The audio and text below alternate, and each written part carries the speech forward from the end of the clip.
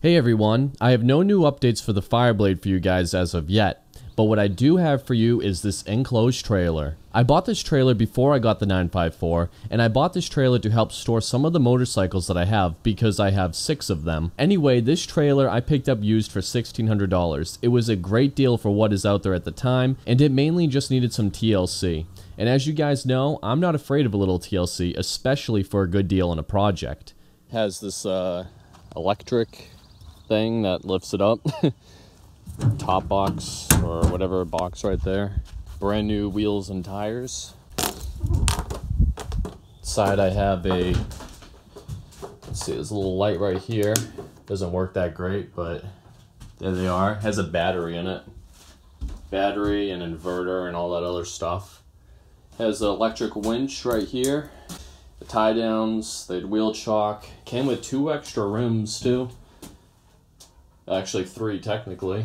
Has a cabinet right here, lockable. Has a little window or vent, whatever. Aluminum ramp. It is the type that opens out like this, and so it's not the ramp one, but it's fine. Pretty cool. I hate owning anything in a condition like this trailer, so my goal with this project is to clean everything and repaint it. Yes, I will be repainting this trailer, and I will also be adding a couple little things onto it like a solar panel. Because my goal with this trailer is to use it as a cheap storage solution because my bike collection has been getting a little bit out of control lately. Anyway, I'm not going to talk much in this video, just going to let my work do the talking for me. I hope you guys enjoy, and I'll make sure I chime back in at the end of this video to give you guys a little bit more insight and my final thoughts. Anyway, I hope you enjoy.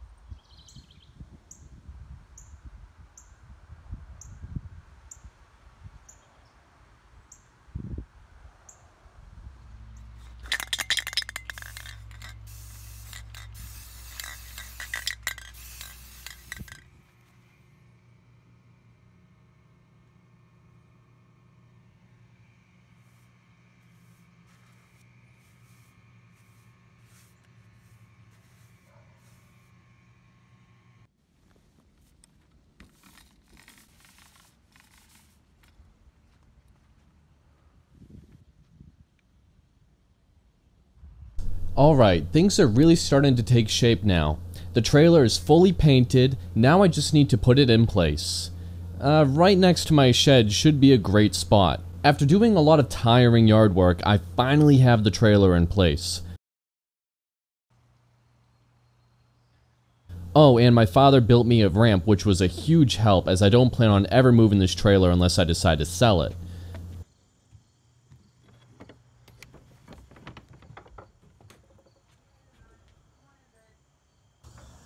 So the way these solar panels work, I got the one panel up here, and I just kind of have this temporary hole for now. I'm going to eventually caulk it and make it watertight, but for now I just got this tape over it and a little rag behind it. But here we go, the wires go like this. I have them all zip tied up and pushed against the back wall there. Runs all the way up into this controller right here. The blinking just means that it's charging, and it goes all the way down to the battery. And I also have from the battery a little voltmeter, so I can see basically just a number on the solar panels. 13.8, that's pretty good. It usually goes from 12.8 to 14.8, somewhere around that range usually. And also I have up here, if you follow this wire, it goes up in there and it goes to this power inverter, which goes right into that power strip. And I can plug anything in here. I can put power tools, anything. Also I have the light right here. Turn that on. Lights. Perfect. Also have this cabinet right here, which showed you that earlier. Some shelves over there. Yeah, pretty good. Alright guys, that's it. This is a one-stop video. I'm still waiting on more parts for the Fireblade project, but at least now I have a solid place to store my CBRs. Anyway, thanks for watching. Let me live my life, the one I'd better lead. All the blondes of fantasies, and we looked at them 11 ways. You said, look at me, I looked away, and you wrote the song I wanna play. All